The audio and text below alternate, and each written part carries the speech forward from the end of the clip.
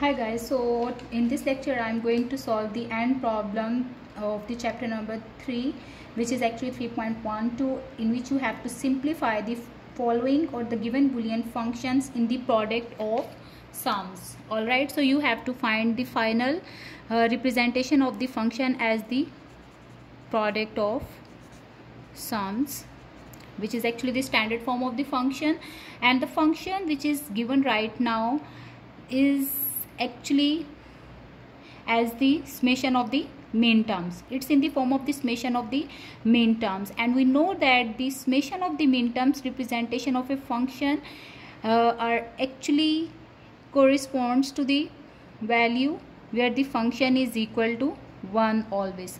So whenever you are given the representation of a function as a summation of minterms, these minterms corresponds to those values of the function where it is equal to 1, and the remaining minterms that are actually missing will be representing the values of the function which is equal to 0.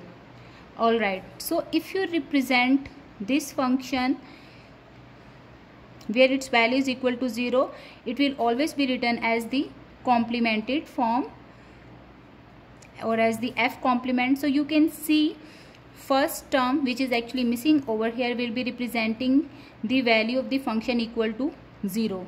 So I will place 0 in place of the first minterm, which is actually m1, then 0 1 2 3 4 5 is already here, 6 is here, 7 is here, 8 is here, then 9 10 is here, so I will not write 1, 11 12 13 14 and 15. Okay, why I have marked 0 over here? Because I have filled the minterms that are actually missing in this representation with the expression 0. Since f represents the value of the function equal to 1, that's why 0 represents the complemented form of the function. So the complement of the function of w, x, y and z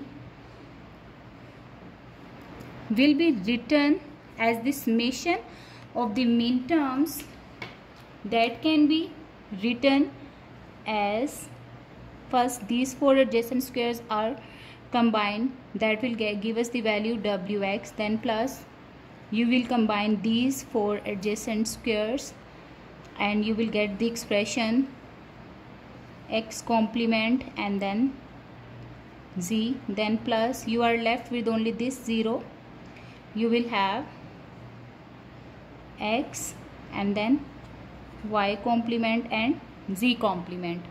Fine, and since these are actually the complemented form representation of the function, in order to get the f or obtaining the original value of the function, I will again take complement of this whole expression. So f double complement of w, x, y and z will result in the original value of the function of w, x, y and z, and you will obviously take the complement on the right hand side as well.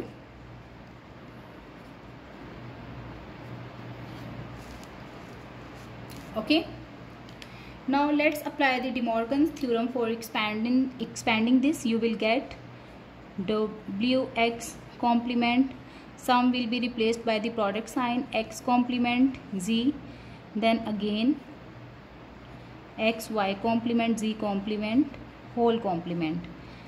When you will expand it, you will get w complement plus x complement, then x plus z complement, and then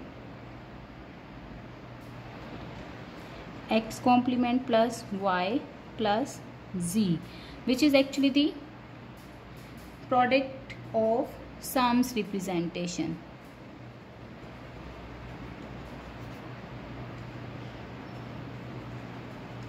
The result value. For the part B,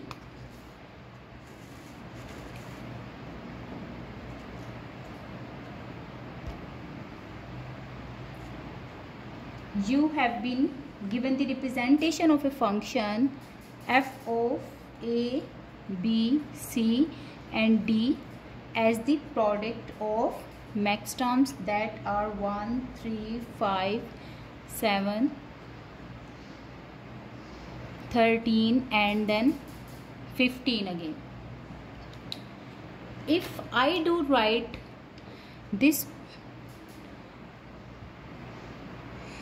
product of sums representation, I can also mark it as m1, m3, m5, m7, m13 and finally m15, and it's actually f of a, b, c and d.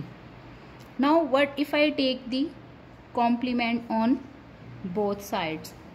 So what I'll get from here, I'll get m1 complement and the product sign will be replaced with the summation sign, then m3 complement plus m5 complement plus m13 complement and finally m15 whole complement. All right, and we know that the min terms and the max terms are the complement of each other, so the complement of m1 will result in the min term m1. All right, so the complement of the max term is actually equal to the min term. The corresponding min term of this will be equal to m1 then plus m3 plus m5 plus m13 plus m15, and here on the left hand side you will have actually the f complemented form of this function. Now we are having the representation of the complement of a function as a summation of the min terms. So let's just draw this in the K map, and since it's actually the complement form of the function, that's why I will place zeros rather than placing ones, since the complement actually corresponds to the zero value of the function. So you will have 0 0 0 1 1 0 1 1, then 0 0 0 1 1 0 and 1 1.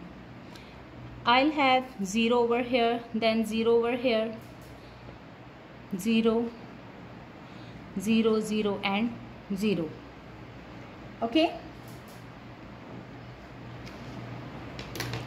and this, let's just simplify this expression now. The f complemented form is actually equal to b complement d plus, by combining these four consecutive zeros you will get b into d. Since it's the complemented form of the function, I will again take its complement in order to retrieve the original function, which will result in b complement d plus bd whole complement, and that's equal to the individual complements according to the De Morgan's theorem. All right, and when you will apply the De Morgan's theorem, you will get this is equal to b plus d complement into b complement plus d complement. Hence the given function has been represented as the product of sums. If you have any question, you can drop the questions in the comment section. Thank you for watching.